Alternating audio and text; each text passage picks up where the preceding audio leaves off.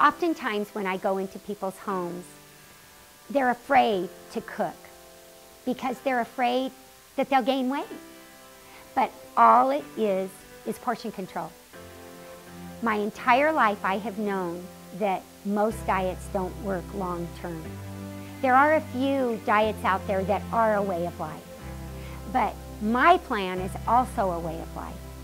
When you're not eating pasta back to back, when you're not eating a fattening meal per se every night of the week, but you are once in a while because it tastes so good and you crave it and you want to eat it and you're dying for it, and so of course you want to make it because you love it. It's all about portion control.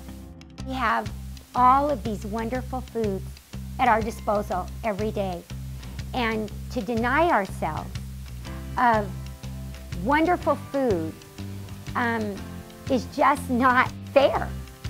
I don't think that's something that we should be so strict about, because part of life is enjoying good food. And in portion control, you can enjoy it all. What does portion control mean? For me, portion control means you don't ever eat until you're stuffed, until you're full.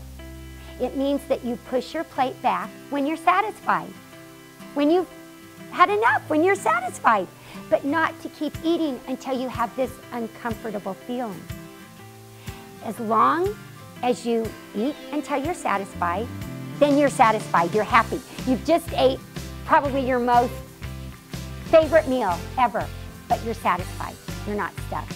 Now, once in a while, we get stuffed and we overeat. I do too. Once in a while we do, but once in a while. So on a consistent basis, if we live with portion control, we can have that cookie that we crave. We can have that smaller piece of cake. We can have that smaller piece of pie, not half the pie.